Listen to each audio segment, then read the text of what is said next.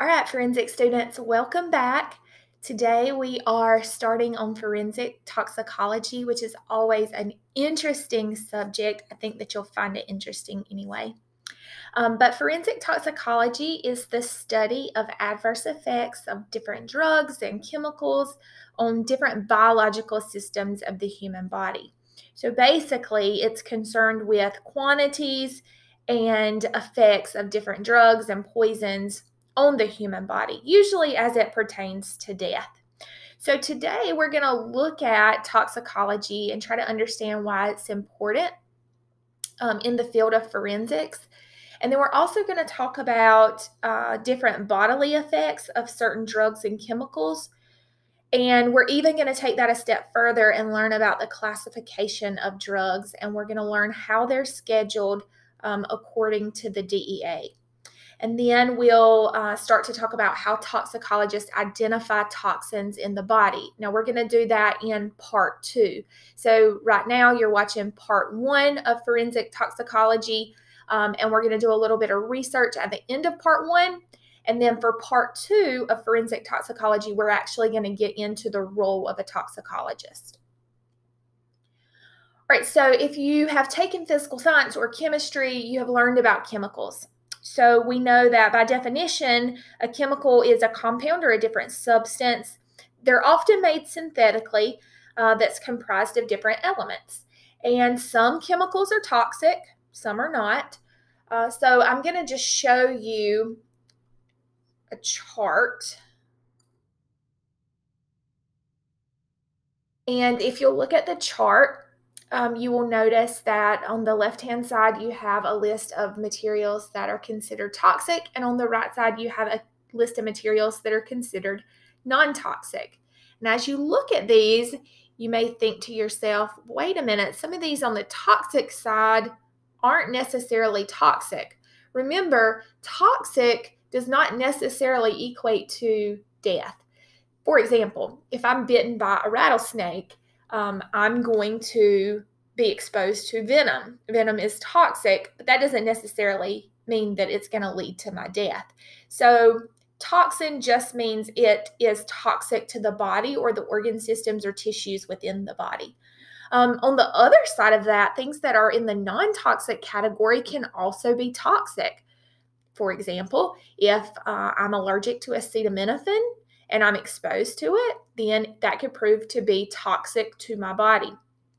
If I ingest too much ibuprofen, then again, that could lead to something that is toxic to my body.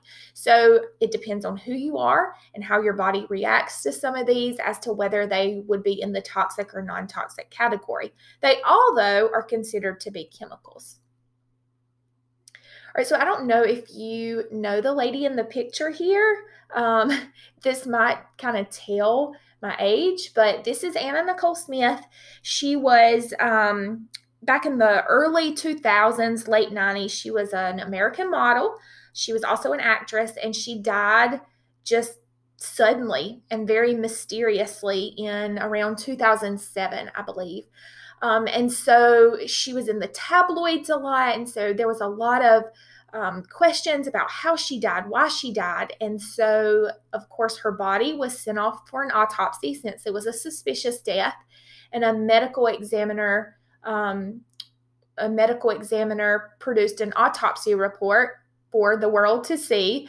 And they determined that she died of an accidental overdose of prescription medications.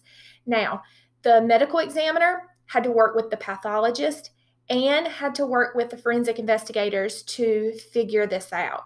So there was a whole full-fledged investigation done where they had to look into the death of Nicole Smith. And there was a lot of pressure put on the toxicologist at that time. Everybody wanted to know how she died, what she died from. And so, of course, the toxicologist was the person that was ultimately responsible for figuring out how Nicole Smith died.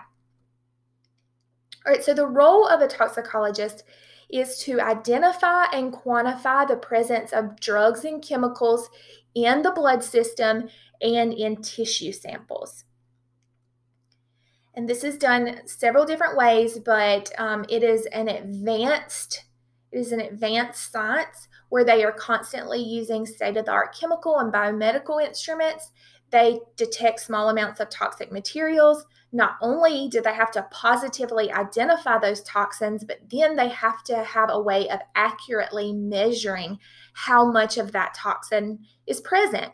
And could it have led to cause of death or the death of a person? If you have some time, pause the video and do a quick YouTube search of the role of a forensic toxicologist. There is a good video that sort of shows the behind the scenes of a toxicologist. And it's really good at showing, especially if you have an interest in this as a career, you can take a look at that video, and I personally think it does a great job of showcasing the role of a forensic toxicologist. So take a look at that if that's something that you have time to do. All right, and we'll just keep moving on. So some drugs are referred to as toxins.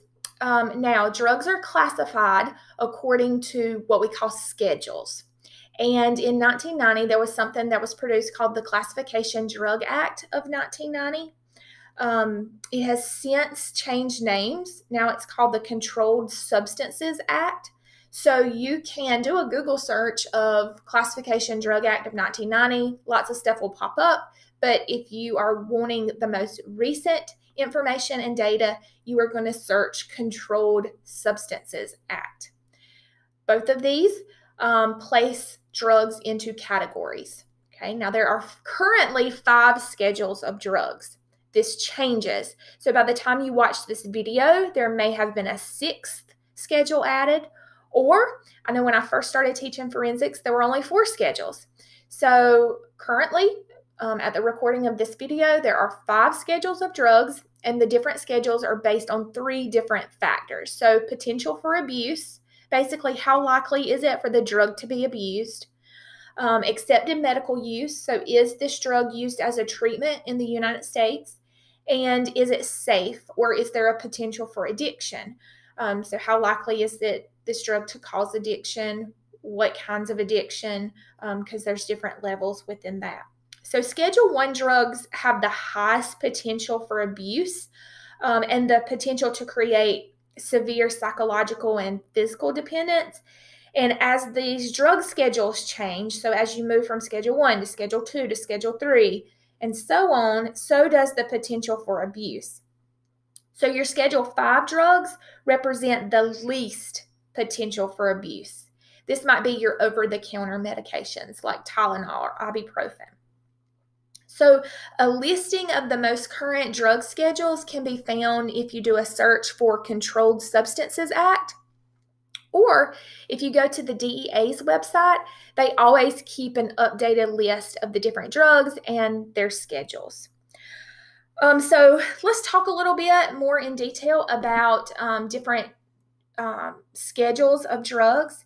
So Schedule 1 drugs are substances or chemicals that are defined as drugs that have no currently accepted medical use and also a high potential for abuse. So some examples of Schedule 1 drugs would be like heroin, LSD, marijuana, and you might be thinking, wait a minute, a lot of states are legalizing marijuana in the United States. And while that is true, at the recording of the video, when it comes to marijuana, the DEA has listed it as a Schedule 1 drug because the FDA, the Food and Drug Administration, has determined that there is no current accepted medical use for marijuana in the United States.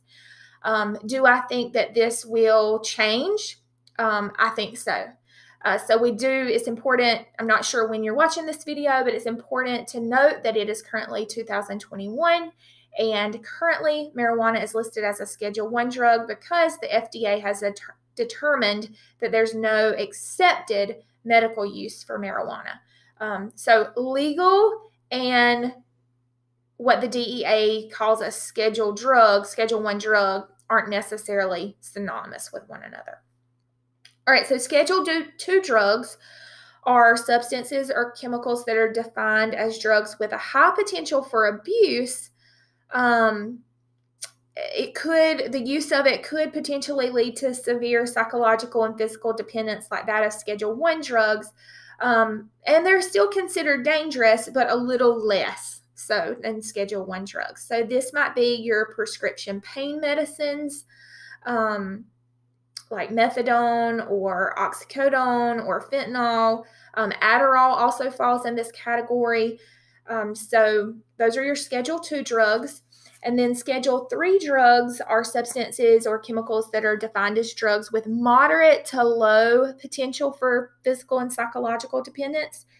And these seem to fluctuate. So from year to year, Schedule 3 drugs sometimes bump up to Schedule 4. Sometimes they bump down to Schedule 2. So again, you need to make sure that you do some more research on this if you're looking for a particular drug. So some examples of Schedule 3 drugs would include Tylenol with codeine, which of course you'd have to have a prescription for. Anabolic steroids also fall in this category, like testosterone. Your Schedule 4 drugs would be drugs that have a low potential for abuse and a low risk of dependency. So this would be like Xanax, Soma, Darvocet, Valium, sleeping medications like Ambien or Tramadol.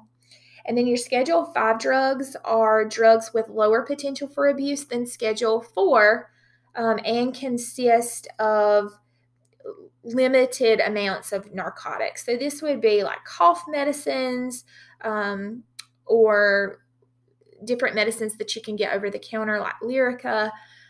So you can see sort of on the screen you have different drugs that you have to classify.